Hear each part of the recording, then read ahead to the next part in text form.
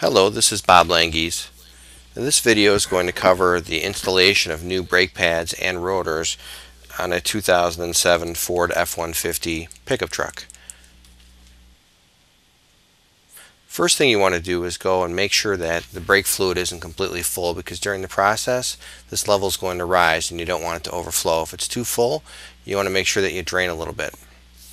This is a picture of the various components of the brake system.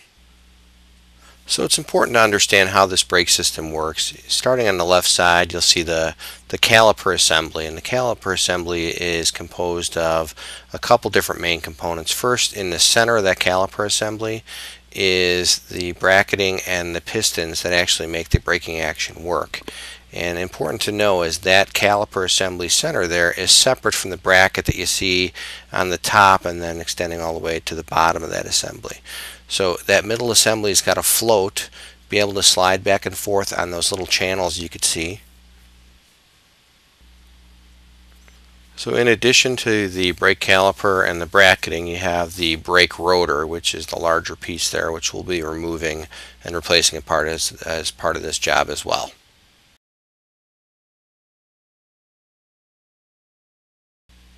So we'll begin this process by removing the two bolts that are holding the caliper assembly together.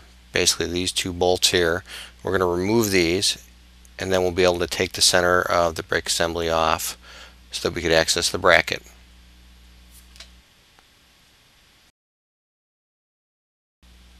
So the caliper is out, and now we have two large bolts that we have to remove from the back of the caliper assembly there. That one, and there's another one down below, and it'll let us release that bracket. This is the pistons, which we'll address later. We need to compress those back in, but we'll get started to remove those two bolts so we could remove that bracket. So now we'll get that bracket out of the way, and you're going to be able to see the mounting holes for the bracket itself, as well as the sliders that the caliper bolts onto. And then we'll take a look at the pistons that we have that are part of the caliper, and we're actually going to compress those in just a minute using another tool. When you go to do this compression process, just make sure you don't pinch that rubber that surrounds each of the pistons. So this is a caliper compression tool. I'm using one of the brake pads to give me some more leverage, but just work it in slowly. If you have a single caliper piston, it's easier, but you got to go back and forth when you have two. Again, just try not to pinch that rubber so you don't break it, because if you do that, you got to rebuild the caliper. This is the brake disc itself, the rotor. We're going to give it a good cleaning with brake cleaner because they are covered with oil, so make sure you clean it before you put it on. So here's the caliper all compressed, and we've slid a new rotor on here too, so you can see how that looks as well. Even though that looks scary on that caliper there, that's not brake fluid. I didn't puncture anything. It was a little spare oil that I got on there. And this is the bracket. Before it goes back on, take a look at the hardware that's on the sides. That's the old hardware. With my brake pads, I got a new hardware kit, and you want to make sure you install that and make sure you grease everywhere where the brake pads are going to touch as well, so that it doesn't seize up on you and give you problems. And then lastly, this is my brake fluid reservoir after compressing those pistons. I have a full reservoir now, so if it was full to start with, I maybe could have overflowed that and it would have been a problem and had some leakage, but luckily didn't have that problem.